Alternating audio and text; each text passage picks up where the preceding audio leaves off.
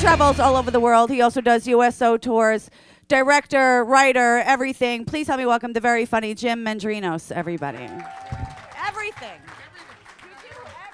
I do cuss every once in a while. I hope that doesn't offend you fine people. You know why I curse? I'll tell you why. Because you got to do it here live. Can't say fuck on TV. You know why you can't say it on TV? Because they're saving it for the emergency broadcast system. That's why. Someday you're all going to hear that tone like, beep. This is not a fucking test. Honey, but the kids in the car, I think they mean it this time. The news guy just said fuck.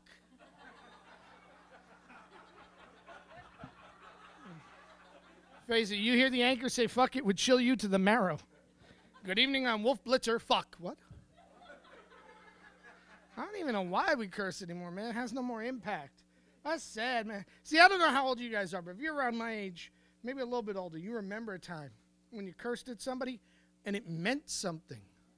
You ruined their day. You know what I'm saying? Fuck you. What did he say to me? Honey, hold my jacket. There's about to be fisticuffs. Wow. Now you curse at someone, they just look at you like you're stupid. Fuck you. Oh. You're an asshole. And? That's why we're shooting each other. We can't get our aggressions out. We need to find a way to curse at each other again if we ever want to be a civilized society. So here's what I think we need to do. Let's go back to biblical cursing. The ones we read in the Bible. You're pissed at somebody from across the mall, just point them out like, unclean!